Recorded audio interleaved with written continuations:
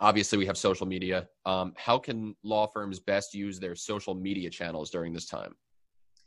Um, yeah, for me, I'm not sure much has changed, but except for the fact that you have to be reflective of what's going on in your content. So again, if you're putting out over your social media channels on a day when we've had massive social unrest, something that is overly congratulatory, fluffy humor, that kind of thing. So one of the first things we did was tell clients, check your automated social media. So, that was one of the first things, because a lot of us, plan out our social media posts in advance. You've got it loaded in there, ready to go. And the worst case scenario would be, a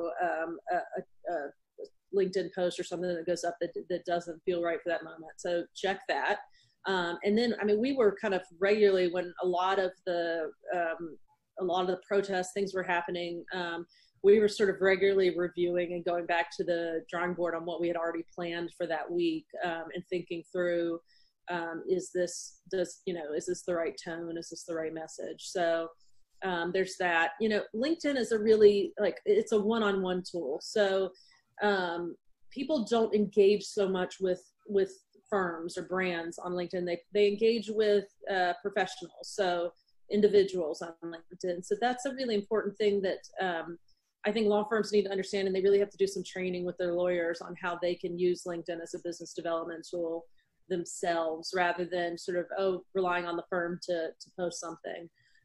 Because if they want to build relationships, they have to spend the time on the platform themselves. So